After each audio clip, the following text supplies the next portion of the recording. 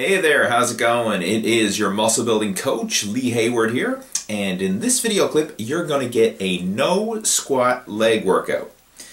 Now, yes, squats are one of the best leg exercises you can do, if not the best leg exercise you can do, but there are times when you're going to want to train your legs without doing squats. I mean, every now and then you need to give your back a break because your back is going to take a lot of wear and tear from your back training, and having a loaded barbell across your shoulders, that places a lot more work on your back as well. So there's times when you'll want to just give your back a break but still train your legs hard.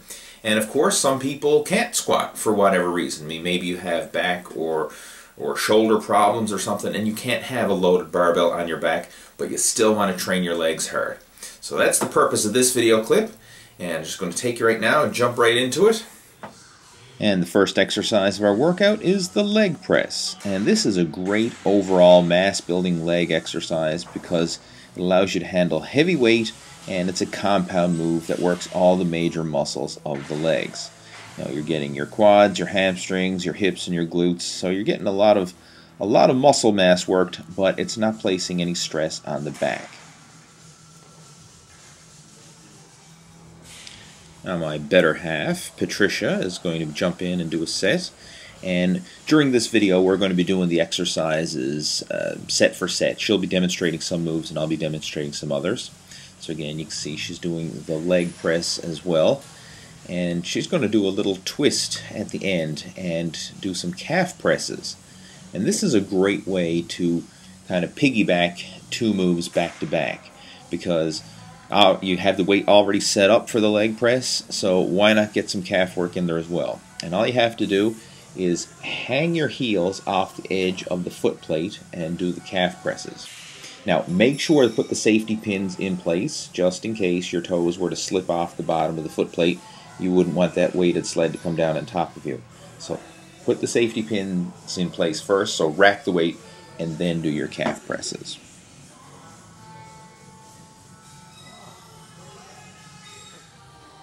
Next up is walking lunges, and for this workout what we're going to do is throw in a set of walking lunges in between each set, or sorry, not each set, each exercise. So after you do your leg presses, do a set of walking lunges, and then move on to your next exercise, and then a set of walking lunges.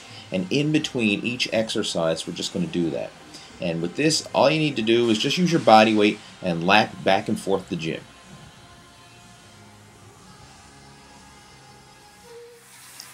After that, we're going to move on to the leg kickback.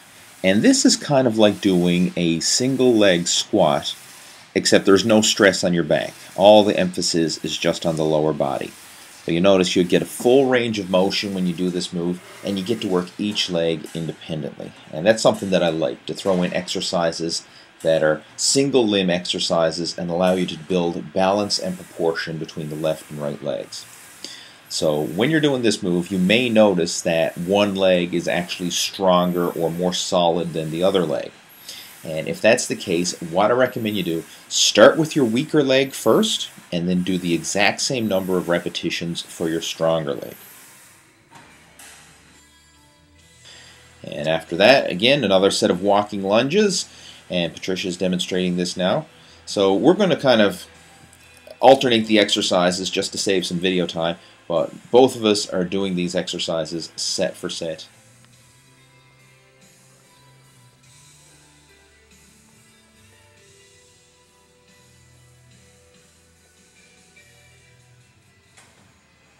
Now we're going to do some isolation work, and this exercise here is the leg extension, and this one's great for working the quadriceps. Now, I mean, you're going to hear some mixed reviews. Some people love it, some people hate it. I personally love this exercise. I find it's really good for bringing out, the shape and the hardness in the front of the quads. So I'm a big fan of doing leg extensions with every leg workout.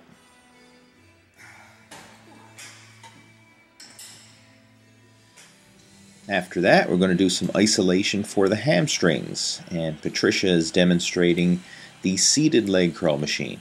And this is a great move for really isolating and getting a good peak contraction in the hamstrings or the back of the legs.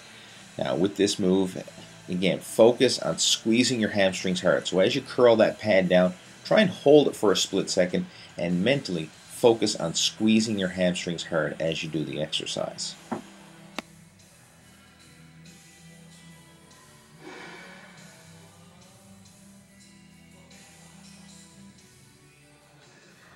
Next up in our workout is some isolation work for the outer and inner thigh. And a lot of guys tend to avoid these machines altogether. They think, well, you know, that's a girl's exercise, and they feel like they're going to look like a sissy if they do it.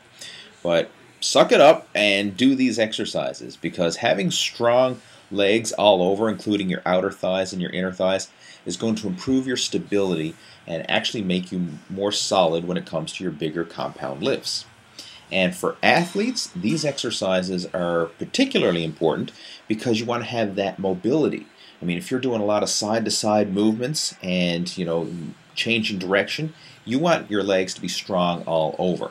So inner and outer thigh is critical. Now, I demonstrated the outer thigh. Trish here is showing the inner thigh. Usually at the gym, you'll see these two machines paired up side by side.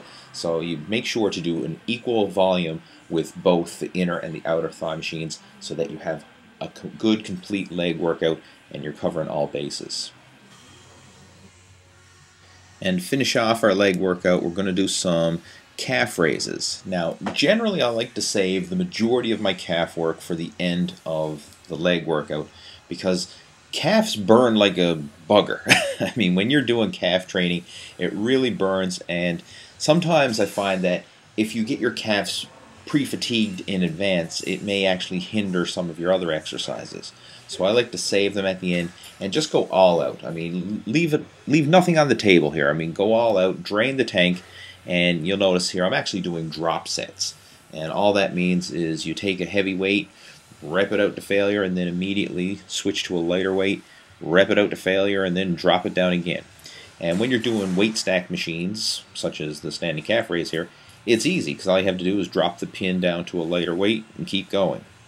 Yeah, so this is a great way to really fry your calves at the end of a leg workout.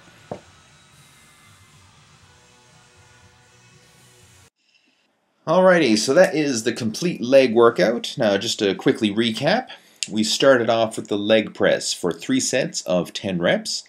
Then we did the leg kickbacks for 3 sets of 10 for each leg. Then we moved on to the leg extensions to work the quadriceps, 3 sets of 12. Seated leg curls to work the hamstrings, 3 sets of 12 again. After that, we moved on to the inner and outer thigh machines. And for this, do 3 sets of at least 15 reps for each move. After that, finish off with some calf raises. And again, 3 sets of at least 15 reps. And you can just really burn it out, and you can incorporate drop sets if you like as well. Now, the kicker to this leg workout is we're going to be doing a set of walking lunges in between each exercise.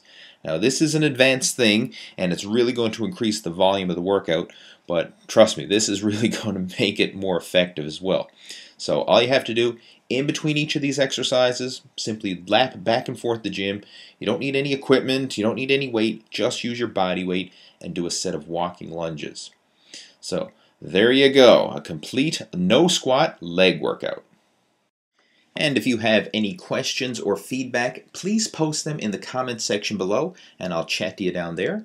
And in the meantime, have yourself a fantastic day. Take care. Over and out.